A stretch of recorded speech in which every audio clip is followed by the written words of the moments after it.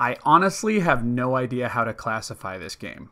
From what I can tell, it borrows somewhat from the RPG aesthetic, with the top-down perspective and the way everything looks and navigates, but I'm not quite sure what Fairy Dust Story is all about. I've gathered that the game opens with an idol and a whopping 5-minute unskippable music video, as well as the fact that you play a teenage girl whisked from her world and dropped into a fantasy world.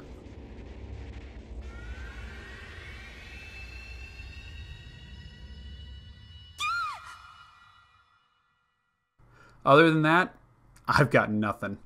You wander around the world, bumping into random people and beings and having brief conversations, but I found no menus or battling whatsoever.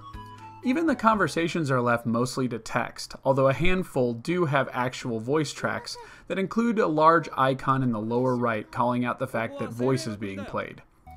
You also wander into a bunch of people's houses, some empty and some not, but you never do anything in them. I found a blacksmith that had no weapons for me, thugs that didn't want to fight, and even a fairy that I thought for sure would trigger some plot, but ended up doing nothing but talking to me. I couldn't even find an inventory menu or anything. I have honestly no idea what this game is or is supposed to be. Based on pure speculation from what I saw, I can commend the game for clearly being focused on a young female audience. In 1990, it was rare to see a game that catered to young females, although it's still a bit discouraging that it feels a lot like my first RPG in many ways. As usual, I found almost nothing on this game, and I found it unplayable without the knowledge of the Japanese language.